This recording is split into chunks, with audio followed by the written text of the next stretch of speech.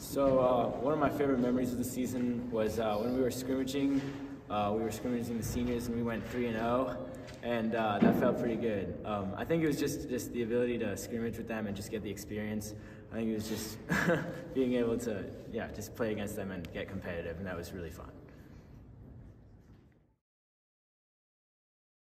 My favorite memory from the season was definitely senior night, just because the 6 of us guys who've been playing together for years were able to finish off our career with a home win in front of our fans, and just able to celebrate with the team and go out with a fun one. Ooh. Okay, my favorite memory is definitely the Grace Christian game, the first one. I know we lost, but it was just when everyone was cheering. The other team was cheering, we were cheering. The gym is small, but it was so loud. Everyone was so excited. It's definitely my favorite memory. My favorite memory of the season was the second Christchurch game. We won it and was able to get rid of our losing streak, but wanted to play during the game. Timothy poked the ball out, and then I got the ball, went down, made a layup, and then came down, stole the ball from behind the guy, then dribbled through most of their players, and then got fouled and fouled the guy out. So that was my favorite memory of the season. My favorite memory from the season would be the Walsingham game. We had just lost to them in soccer, and that was a tough loss because it ended our season. But we came to their place, it was a packed crowd, and we got it done. We played hard, and we came out on top. And in that game, I remember Chandler hit a step-back 3 in this kid's face, and it was glorious.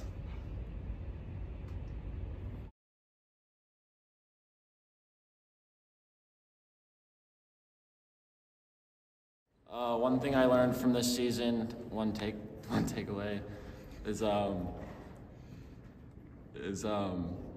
always, give your best, even if you're down. Always keep trying, because that's gonna make you better. And yeah, good season.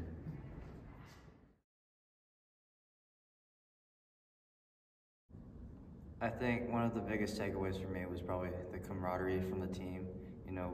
We were, in a 9-game losing streak, but we were able to stick together and eventually pull out a couple wins before the state tournament.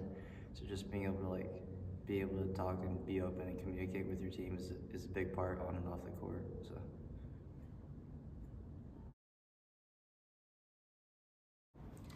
I think a takeaway I had from the season was to always keep my head up, because we went through a really tough losing streak, and I learned to just keep my head up and keep playing as hard as I could, even no matter the outcome. So yeah.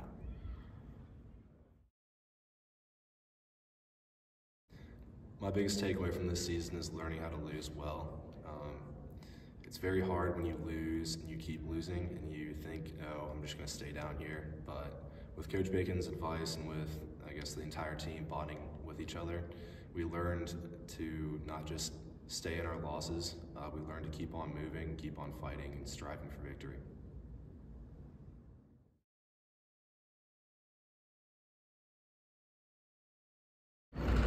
I think the biggest thing I learned from Coach Bacon is just work ethic, and just from his coaching style and his example. He coaches a bunch of different teams, and he has his job, and he's a husband and a father of 3, and he still manages to fit us in his schedule, and not to mention the Spartan races too. And so just work ethic.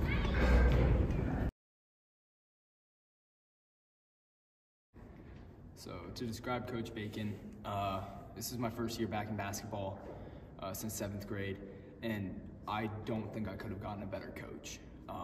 He was just really smart about the game in general. He knew what the players needed, and he knew how to coordinate everything. And he was able to figure out things and play to people's strengths, which really helped us.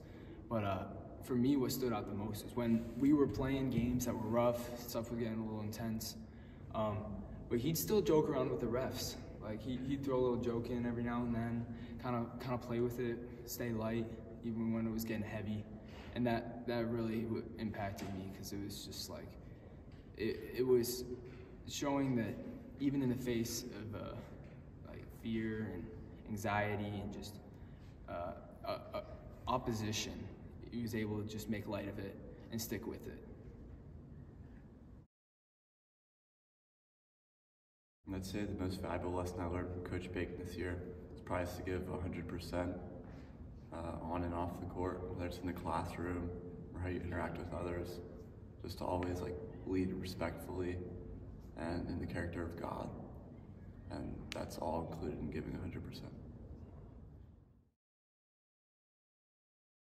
Describe Coach Bacon as persevering. I think it's so cool to always watch him be able to get us hyped, get us ready for the game, but then also be so serious and hardworking during practice and during games while coaching. And not playing this season, I learned so much more about his actual basketball mind and just what a great man he is and a role model for us.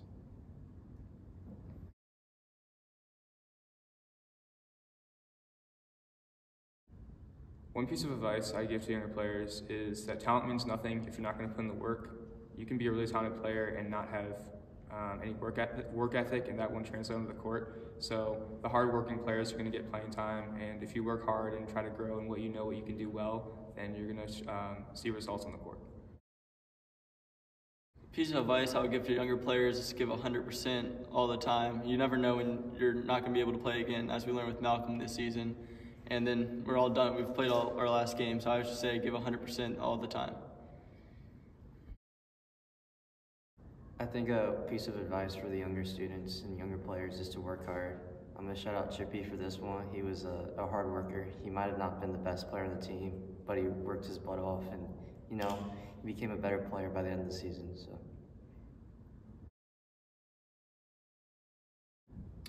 Piece of advice I would have for younger players is to be professional on and off the court. I think it's so important how you carry yourself at school and around your friends is gonna be how you carry yourself on the court. I think it's really helped me just to be able to engage in school during the day and then take that engaged mindset from school into practice or games, and that's just been helpful for me. So. My advice for the younger players is never quit. No matter what the circumstances, no matter how many points you're down, do not quit. Kansas came back last year in the finals down 15 at halftime against UNC. You're gonna have games where you're not playing well at certain points, but you can always come back, and you should always strive to fight your way back into the fight for the glory of God and for your teammates. Doesn't matter how many points you're down by, go hard on every single play, because you don't know when you're not gonna be able to play anymore.